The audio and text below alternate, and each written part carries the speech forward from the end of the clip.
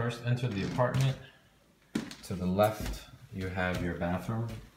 It's an all-white bathroom, pedestal sink. You have a vanity, you have a stand-up shower, which is pretty spacious. Has a sliding door. Right outside the bathroom, you have the closet. It's a pretty high ceiling, so you get some storage above. And then you have the living space from there. This is your kitchen. A couple cabinets up top. It is nighttime now, so there's no light coming in. The apartment doesn't get a ton of light, but it does get some light during the day. And then at the end of your living space here, you have some more closet space with sliding doors.